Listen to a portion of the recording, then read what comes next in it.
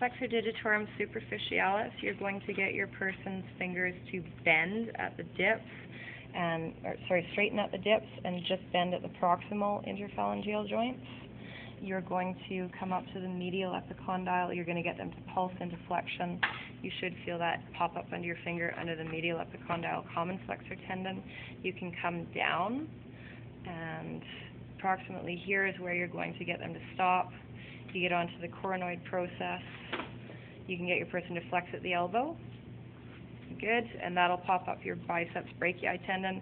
So right in here is the coronoid process. They flex at their interphalangeal joints again. That pops up again, and I can come down where those heads meet. And also the oblique radial line is just below where the mobile water 3 has its muscle bulk in here. And I can get my person to pulse, and I will feel that generally pop up into my thumb in here. Okay, and then bulk of fibers I can pick up. My fiber direction comes down this way. I can pick up as she continues to pulse.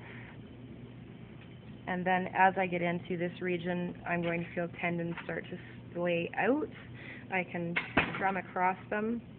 When I get to the base of the palm, just past the flexor retinaculum, I can go on to the bases of the metacarpals in here and follow across, mirroring, so I can find the tendons popping up in here as they come towards the phalanges, so keep popping up for me. Okay, and this is the one that splits, and it goes down onto the base of the middle phalanx. I can get my person to stop, find my joint line. My base is here. My person can again pop up into my finger there, and then I can continue on finding the same for 3, 4, and 5 digits.